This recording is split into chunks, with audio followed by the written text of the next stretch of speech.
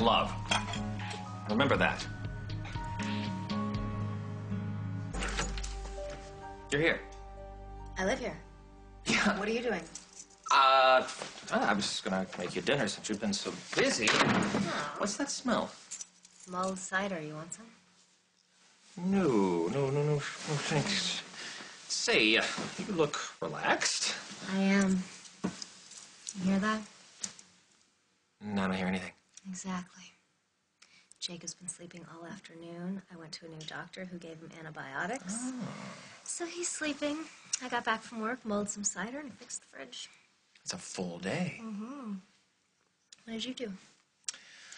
I talked to my sister. Oh, how's Maddie? She's as wise as an owl. In fact, you told me about something that I should do that might help you. What's that? Give me your foot. Give me your foot. Come on.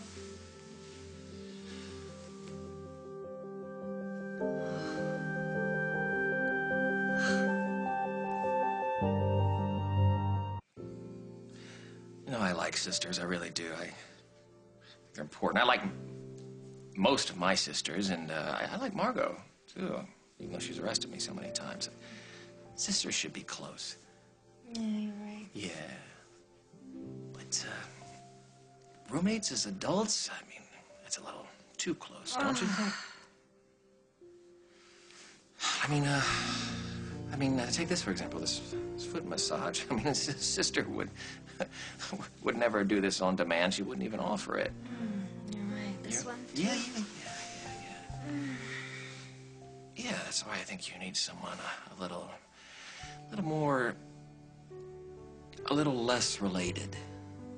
More disinterested. Yes, more No, not disinterested. More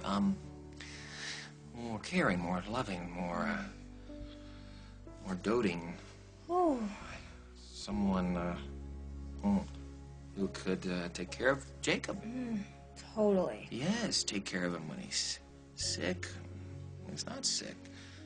Oh, exactly. Someone who could take out the trash. Uh-huh. Katie, I'm really happy you feel that way. Because it's something I've been... Key works.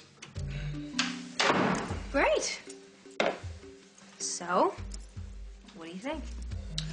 Yeah, that'll do. I'm in. Great. Excuse me, who are you? Henry Coleman, this is Dr. Reed Oliver, my new roommate.